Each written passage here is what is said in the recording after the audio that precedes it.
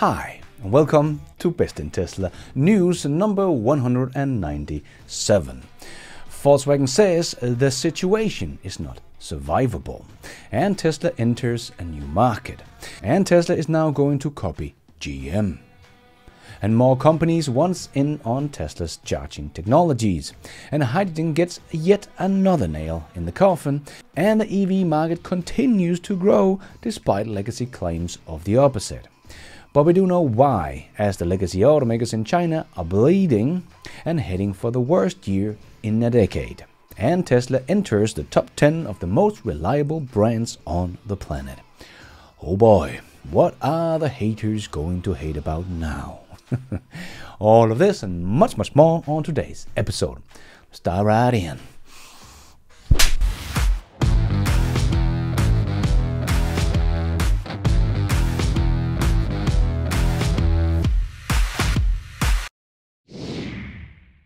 Let's put our living stereo stylus in this groove.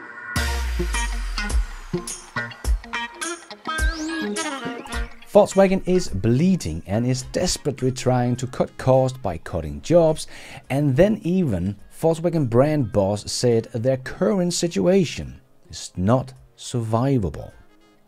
I did make a whole video this week about the situation that Volkswagen is in and is in discussion to fire 20,000 employees. So if you want to learn more, check that video out. But Stacker Auto also shared this week on X that the Volkswagen brand boss Schäfer said, "We are too slow, too sluggish, too complicated as it is. That's not sustainable." And this is from the same guy that said the roof is on fire for Volkswagen. But it seems like no one is putting out that fire, and it has now spread to the entire building.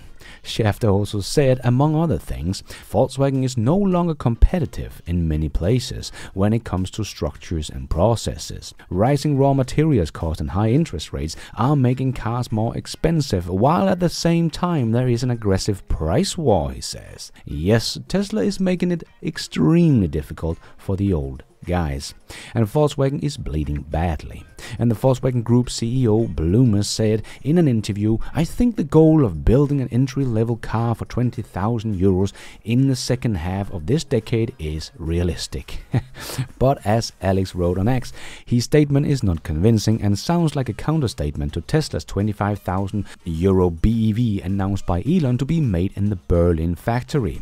Just like when Tesla held their investor day and talked about how they would build the $25,000 next-gen vehicle only weeks after Volkswagen showed off the concept of their $25,000 car that will come out in 2025. But as Alex also wrote, it's a well-known play of CEOs to claim something is coming in 5+ years out in the future to keep potential future buyers while having no idea how to make it happen. Like we have seen through the last decades, all the production targets and promises about EVs that they didn't hit. Everything is always 5 years out in the future. As Alex continued, if Blumer knew Volkswagen wouldn't have to cut 20 billion euros in cost and cut 20,000 jobs and ask employees for a 20% pay cut. The truth is that Blumer knows the 20,000 euro vehicle is not realistic for the entire Volkswagen Group as of today, and likely not for the future too, especially with the 6.5% operating margin target. Yeah, the roof is no longer on fire, the damn building is on fire. It's not looking good for Volkswagen, as Volkswagen is also on track for its smallest year of Chinese sales since 2012, according to CNBC's analysis of public data for the first 3 quarters of this year. Volkswagen's biggest market, where they get 50% of their profits from. But do you remember the arrogant opinion toward Tesla only 6 years ago? Kündigungsweltmeister, ich nenne keine Namen. Es gibt Unternehmen, die verkaufen mit Mühe 80.000 Autos pro Jahr. Volkswagen 11 Millionen in dem Jahr. Dann gibt es Unternehmen wie Volkswagen, die erwirtschaften pro Jahr einen Gewinn von 13, 14 Milliarden Euro. Und wenn ich richtig informiert bin, vernichtet Tesla pro Quartal einen 3-stelligen Millionenbetrag. Schmeißt die Mitarbeiter raus, wie sie lustig sind, also Sozialkompetenz, weiß ich nicht, wo das ist. Also da bitte ich jetzt wirklich mal die Kirche im Dorf zu lassen und nicht Äpfel mit Birnen zu vergleichen. Ja, Baba. And only 4 years after this clip, the Volkswagen Group is holding meeting about how Volkswagen can catch up to Tesla, and found out Tesla can make EVs 3 times faster than they can, and it's actually starting to make some good money on selling EVs. And today, Tesla is expanding its Berlin factory, has the world's best-selling car, while Volkswagen is cutting costs and jobs to try to stay afloat. How times have changed.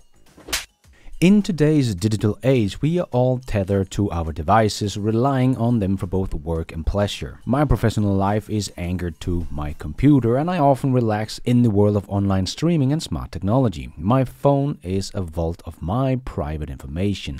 With such a tech-centric lifestyle, it's crucial to have a strong digital defense. That's where my sponsor NordVPN comes into play. A VPN, or virtual private network, serves as your personal cybersecurity. The standout feature of NordVPN is their encryption capability, which secures your online activities, disguise your IP address, and conceal your digital location. This layer of anonymity significantly boosts your online safety and makes it extremely difficult for hackers to breach your privacy.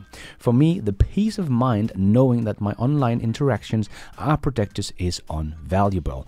NordVPN goes beyond just changing your IP address. It acts as an all-encompassing digital shield, fighting off malware, stopping trackers, blocking annoying ads, and maintaining robust cybersecurity even when you're not actively connected to the VPN server.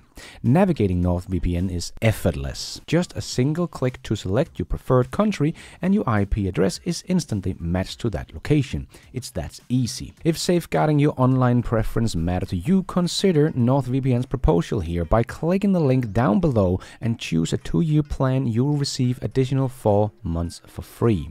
With NordVPN's 30-day money-back guarantee, you have nothing to lose. Click the link and start your more secure online experience today, and a big thanks to NordVPN for sponsoring this video. First, we heard BP was buying Tesla's hardware for the upcoming charging network, and as I said, this will not be the last. And now, only a couple of weeks later, we have the next domino lined up. British petrol station giant EG Group announced it will buy superchargers from Tesla. It is the first deal of its kind entering into by Tesla with a third-party charging point operator in Europe. EG wants to expand from 6,000 chargers currently to over 20,000 across 3,600 locations. The chargers will be available for all electric vehicles, of course. The chargers will be branded EV Point and will leverage Tesla's industry-leading technology. The value of the transition is undisclosed. Tesla's senior director of charging infrastructure said, "The rapid installation of reliable, easy-to-use EV chargers infrastructure is the right step toward a sustainable future and a key area of focus for us at Tesla. For this reason, we are excited to make our fast charging hardware available for purchase to EG Group and other leaders in the space." The Tesla charging network is going to be such a nice business case for Tesla, as this is a returning revenue every single year that will only increase as the EV market increases as well as Tesla supercharging stations, of course.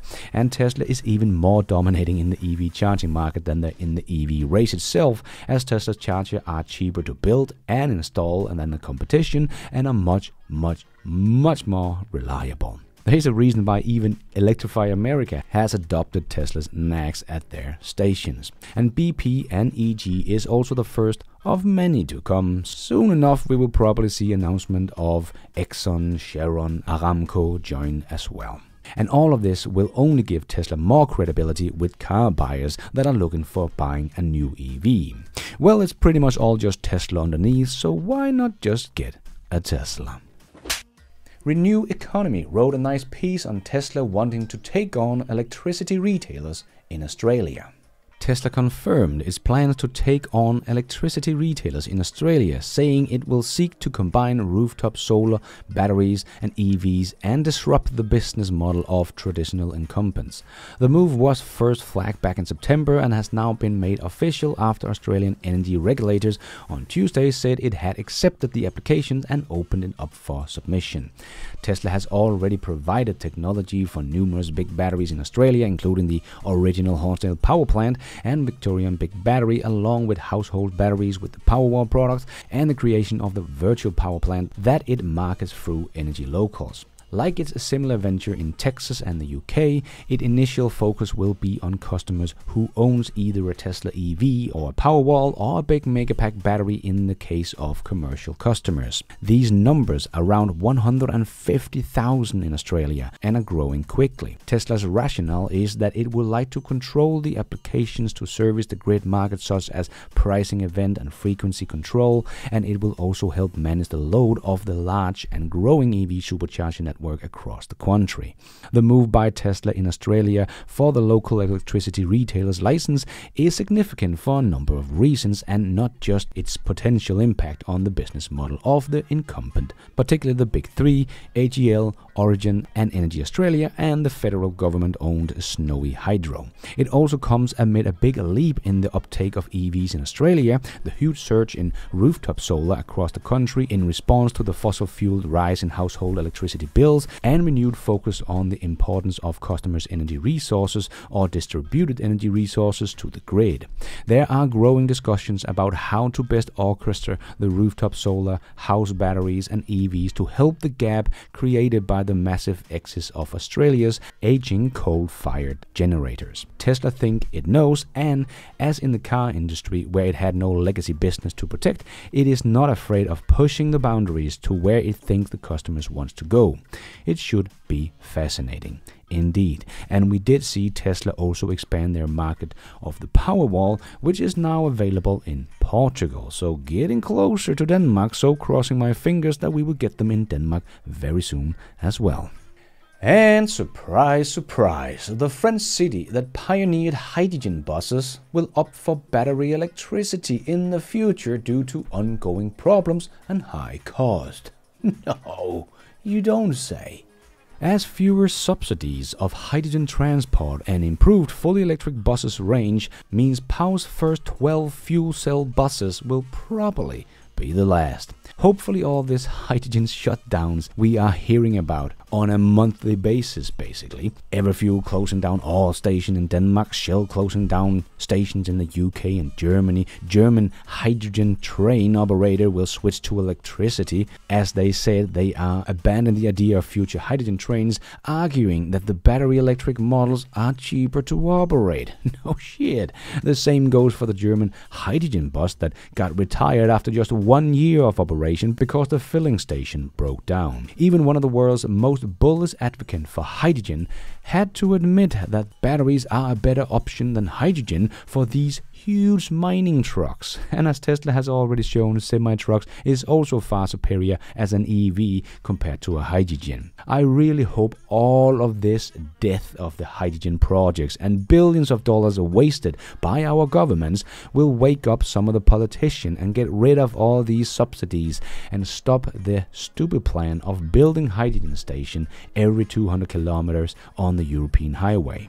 As we have mountains of evidence now that I have just shown you of real-world projects that just don't work. But at the same time, we have Toyota that wants to make a hydrogen van running on hydrogen in a combustion engine, making the already stupid and inefficient hydrogen vehicles worse, as the range of the hydrogen van will only be 120 miles or 200 kilometers, even though it has the Mirage 3 hydrogen tanks in it. That will cost $80 to fill up, but you will only get 200 kilometers of range. And as the YouTube channel Engineered Explained also showed that hydrogen in a combustion engine is so inefficient that you would never be able to fit all of that hydrogen into a normal passenger car and be able to get 300 miles of range. It's physically not possible.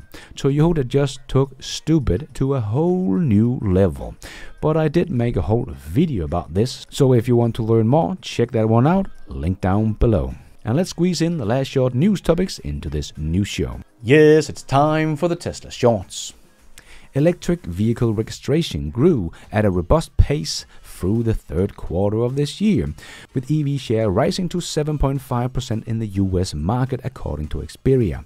A year earlier, the EV share was 5.2%. So the most recent registration numbers show strong demand despite automakers' concern that EV supplies are getting ahead of the sales volume. And then we look at the best-selling EV brand in the US, and Ford and GM are saying supply is getting ahead of sales volume, completely ignoring the elephant in the room that sells almost 10x as the runner-up. So let's say it one more time. There is no EV demand problem, but legacy automakers see a lack of demand for their inferior EV products. And one EV that does not see a demand problem is the Cybertruck. Tesla has so much demand for this truck that Tesla now is going to copy GM. Yes, Mary, you led, and Tesla is going to copy you. As we saw 1 year ago, GM limited warranty transfer and banned buyers from flipping Hummer EVs.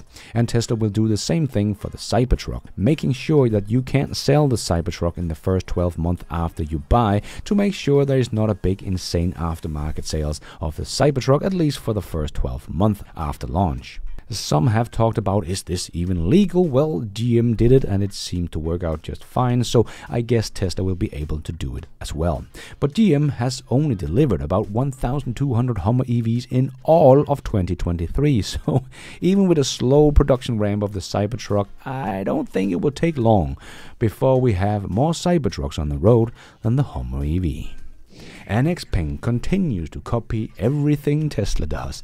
Here is a look at their user interface. Does this remind you of some other EV brands' full self-driving user interface? No? Then it's probably just me. And India is reportedly considered a request from Tesla to lower tariffs for imported electric vehicles, according to Indian government officials. Tesla asked New Delhi for initial tariff concessions that would allow it to offset India's steep custom duty of 70% for cars worth less than $40,000 and 100% for cars worth $40,000 or more. In their talks with Indian government, Tesla said it could make a vehicle for less than $30,000 that the company would sell in India and potentially export to the rest of the region, using the country as a production hub. This would be a big deal for Tesla to be able to start production in India and produce a low-cost next-gen vehicle here as well, both for the Indian market, even though the Indian market is not big yet, but it is the world's largest developing market. So to get started now and grow together with the developing market of India would be great. And India also has low labor costs, so that would also be a great export hub for Tesla as we know it from China. And we saw a nice video from Tesla this week from the Berlin factory, where the lobby is now open and all done and ready for the public to come and take a look. And at the same time, their version 4 supercharger have been built at the factory. That is also now open to the public, so I guess I should take a little road trip down there very soon and check it out. And if you meet people that say, what do you mean when you're always saying the old guys' EVs are uncompetitive and that is why they are seeing demand problem and not Tesla? Well, AJ shared the best example of exactly that this week on X. It doesn't get much clearer than this. The BMW iX is 16,000 euros more expensive in Germany, and as Dr. Know-It-All also shared in his video about it, it is even worse in the US, so this is the best case scenario. But still, the BMW loses on every single specs by a huge margin. And the charging that is not listed here is also in Tesla's favor, Tesla 250 kilowatt and the BMW 150 kilowatt. And the software is of course a whole other thing on its own, but the sales number speaks for themselves. This is in Germany, and they launched pretty much at the same time. BMW's iX did actually have a month head start, but look at this. This is the competition on their home turf in Germany. And don't forget that on top of all of this, Tesla has the industry-leading lowest maintenance cost and BMW some of the highest. Doesn't get much clearer than this, what is going on in the market right now. And we also get to see these charts of the 10 most reliable brands on the planet. Lexus leading the way with all the other Japanese and Korean automaker here. But look who has been sneaking itself in on the top 10 spot. Tesla. So according to What Car, Tesla is now in the top 10 list of the most reliable cars. but Tesla car sucks. Well, that is not what reality shows us, but we don't see Ford and GM and the Germans here. Then we have to look at the other end of the list, the 10 most unreliable brands. Here we find Jaguar, Audi and Mercedes-Benz. Yeah, the Tesla queues must be getting real desperate. Not much to hate about anymore. Not even Tesla's quality. And remember, Tesla has so many markets they are not even in yet. And here is a little glimpse of what usually happens when Tesla enters a new market. Here you can see Thailand, where Tesla just entered this year, and boom, the Model Y is in the top 10 of the best-selling cars in the country. Year to date, Tesla is up only a tiny 1,813% over the same period last year. Nice. And speaking of Thailand, the Prime Minister of Thailand visited the Tesla factory in Fremont and jumped on the Cybertruck, quite literally. And he wrote on X, "My pleasure visiting Tesla home in California. Great discussion on the future collaboration on EVs and clean energy. It is my hope that this collaboration will cement Thailand as a hub for EV and renewable energy in the years to come." Nice. But it was not just the politicians from Thailand that got a tour of the Fremont factory. People from the Indian government were also there. Wonder if they just went straight over to GM plant in Detroit afterward and talked to Mary. Because, you know, she's the leader. And Fisker shared Q3 earnings and it was not looking good. They got the EV to market even after the bankruptcy in 2014, but now it is here. And that was the easy part, as Elon would say. Now start the difficult part, as we can see in their earnings report, where we see Fisker is losing a lot of money and would have faced imminent bankruptcy again without the insurance of $450 million convertible debt notes. So let's see how long they can stay afloat. Hopefully long enough to get to profitability, but quite a long way to go. And Tesla China raised prices yet again. Now for the Model 3 and Y rear-wheel drive. Seems like this is becoming a weekly thing. Come on, Tesla Qs, tell us why this is a bad thing. But at the same time, we can see Tesla is still selling very nicely and is about 37% above last year's numbers year to date. So demand problem? I don't think so. And we always hear how many people will lose their job because we are going to green energy. But that is just not the case. Clean technologies are powering job growth in the global energy sector. With the workforce rising to 67 million last year, clean energy employment now makes up over half of all energy jobs, after overtaking fossil fuel in 2021. And Sawyer shared that Tesla has an ad on YouTube. This is Tesla's first ever paid ad on YouTube, as we have seen, that has more than 2.7 billion active monthly user, or about 34% of the global population. So a good place to make some ads. And Lars from Tesla tuned in and said, haha, yes, Tesla makes the safest car on the planet. People should know that. Indeed. And Dwayne "The Rock" Johnson was on Joe Rogan's podcast this week, and to everyone's surprise, he didn't even know what a Cybertruck was or that Tesla had an SUV. He didn't know anything about Tesla other than everyone he knows that has a Tesla loves it. But I think Joe pretty much sold The Rock on the idea of the Cybertruck, but The Rock is a hardcore Ford F-150 fan and has a partnership with Ford. So let's see if we will ever see Dwayne in a Cybertruck. But we did get another great example of how afraid Ford is of the Cybertruck. Only a week after the Cybertruck climbed this exact hill and posted a video about it on X, as I showed in my last week news show, Jim shared on X the F-150 Lightning doing the exact same hill. Look, we can do it as well. And we got a real great look at the Cybertruck this week of the interior as well, with the special user interface and ambient light, and that the seat in the back can actually be folded up so you have a lot of space on the floor in the back. So very, very nice. And yeah, T-minus 11 days, guys. And Volkswagen plans to discontinue the ID.3 by the end of this decade. In an interview with Volkswagen brand CEO Schäfer, as we talked about before, he was asked, do you still need the ID.3 at all? Is there even a need for a successor? Not necessarily. At the end of the decade, the portfolio will be disentangled anyway when the combustion engines are slowly phased out. We currently have a lot of duplicates in our portfolio, and that makes things a bit complicated. Yes, and even more so when you think that by the end of this decade, ICE cars will be slowly phased out. Oh boy, I think Schifter will get a rude awakening by the end of this decade. And Niklas shared this chart with data from the United States Geological Survey showing the materials we mine. I showed a similar one from the British Geological Survey from 2018 in my video The Materials We Mine. And this is such a good showcase to the people that think we have to mine half the planet to get lithium for the EVs. All rare earth metals, not just lithium, but all rare earth metals mined in 2022 was less than 1% of the materials we mine. And only 8.7% of that 1% is lithium. If people are worried about mining, EVs are the least of your problems. And as the materials can be recycled in an EV battery, the mining will come to an end eventually and just become part of the circular economy. And even though EVs have skyrocketed over the last 4 years, precious metal has gone from 1.3 million tons in 2018 to 1.5 million tons in 2022.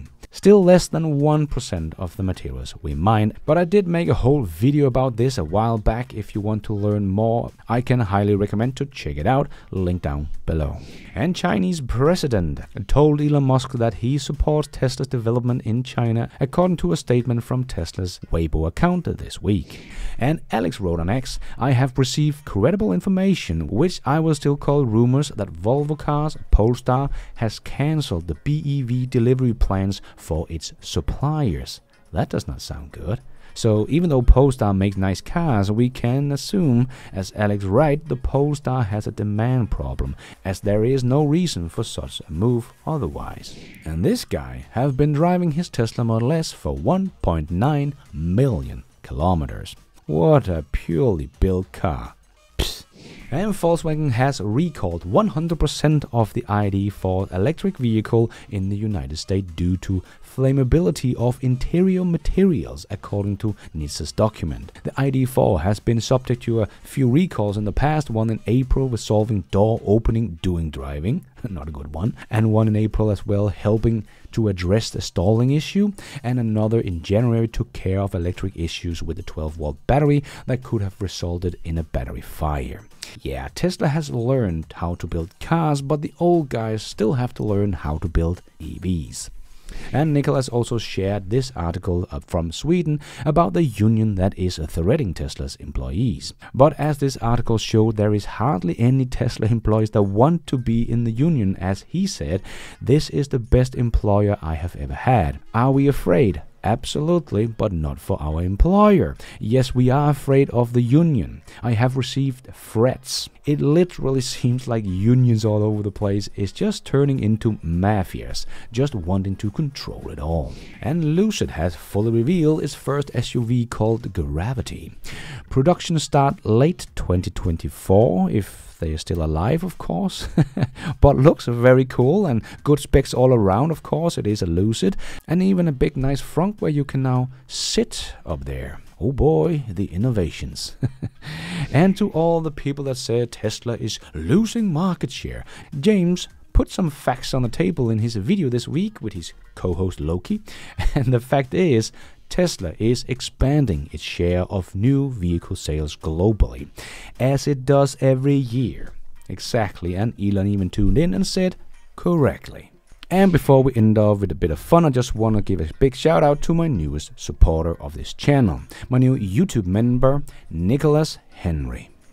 Thank you so much for all your support. I am doing this all by myself, but you guys are all the producers of this new show. Thank you. And let's end off with a bit of fun.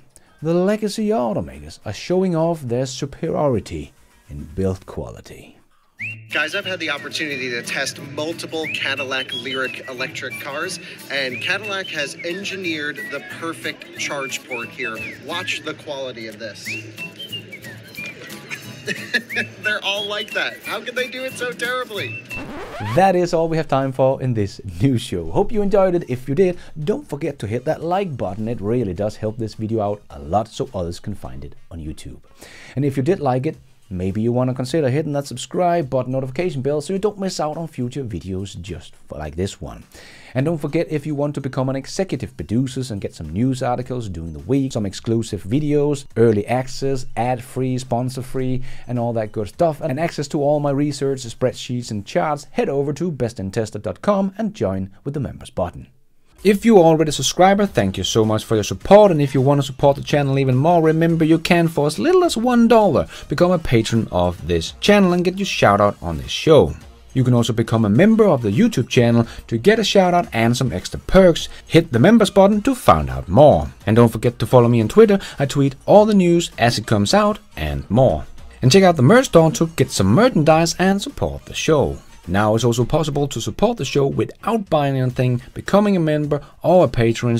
There is a link to a donation options in the show notes. And also as simple as hitting the super like button. But going forward, I will be making more videos for patrons and members only. And I will give my YouTube members and patrons early access to my videos whenever possible and make my videos ads free for members and patrons only. So don't miss out.